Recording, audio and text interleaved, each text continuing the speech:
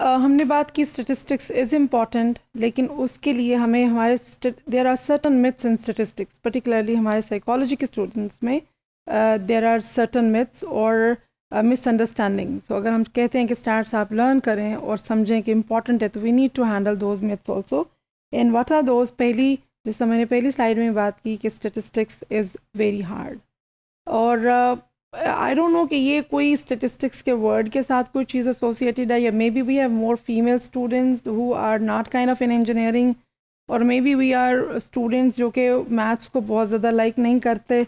लेकिन actually statistics is not hard, rather statistics is really easy, but if you really study it with a mind set कि हाँ ये वाकई easy है और ये मेरे प्रॉब्लम्स को, क्वेश्चंस को सॉल्व करने में और एक कंक्लूजन तक रीच करने के लिए हेल्प करेगा।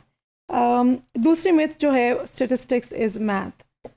दैट्स वाई स्टूडेंट्स के जी हमें मैथ पसंद नहीं है, इसीलिए हमें स्टेटिस्टिक्स पसंद नहीं है। Statistics actually of course it is numbers ही है और डेटा ही है सारे का सारा, बट प्योरली इसमें जो लॉजिक है, जैसे मैंने बात की है कि मैथ में हम एक डिडक्टिव लॉजिक के साथ चलते हैं, लेकिन स्टेटिस्टिक्स में हमारी ज़्यादा इंडक्टिव अप्रोच होती है और it is different from maths. और I have seen my self, बहुत से लोग ख़ासतौर पे इंजीनियरिंग के स्टूडेंट्स मैथ्स में बहुत अच्छे होते हैं, लेकिन दे स्ट्रगल विद स्टेटिस्टिक्स और vice versa. So it is not actually exactly math, but yes, because दोनों की लैंग्वेज एक है, दोनों नंबर्स हैं, दोनों में हमारी मैथमेटिकल नोटेशंस इस तरह के एक जैसे हैं, तो may be there are some similarities, but actually statistics is kind of more on inductive probabilities और percentages के ऊपर है।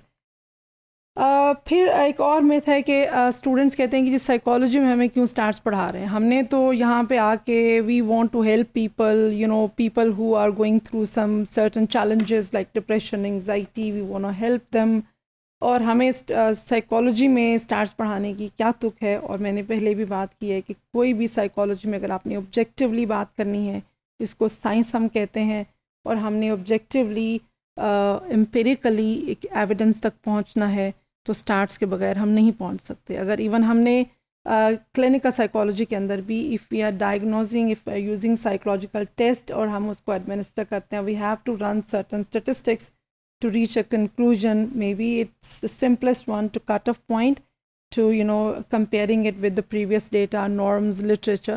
तो stats के बगैर हम नहीं पहुंच सकते। और साइकोलॉजी में मुझे लगता है कि जैसे रिसर्च और स्टैट्स जो हैं वो बैकबोन है पूरी की पूरी साइकोलॉजी में, जो कि हर फील्ड के अंदर है।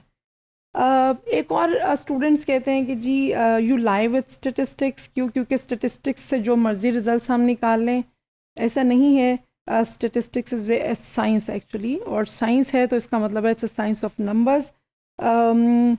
इफ़ समथिंग इज़न्ट स्टेटिस्टिकल, एक और बात जो स्टूडेंट्स करते हैं कि जी अगर स्टेटिस्टिक्स में रिजल्ट सिग्निफिकेंट नहीं आते तो ये इम्पॉर्टेंट नहीं है और इसको हमें फर्दर स्टडी नहीं करना चाहिए, वी शुडंट गिव।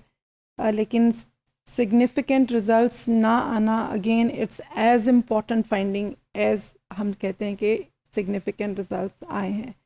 और statistics I don't think it's a very objective वे, और ये it's not about lying. Sometimes हमें डेटा में आउटलायर्स निकालने पड़ते हैं, हम डेटा शीट तैयार करते हैं, लेकिन statistics is purely a very objective and scientific way of reaching to any conclusion और आंसर टू एनी क्वेश्चन। सो हमने आज बात की है कि साइकोलॉजी में स्टेटिस्टिक्स जो है इम्पॉर्टेंट है, it's like a magic van in psychology, or we just need to have a very positive attitude and really motivation, and we should be eager to learn statistics ताकि हम environment में इस real world के अंदर बहुत successfully और बड़ी informed तरीके से move कर सकें और decisions तक पहुंच सकें।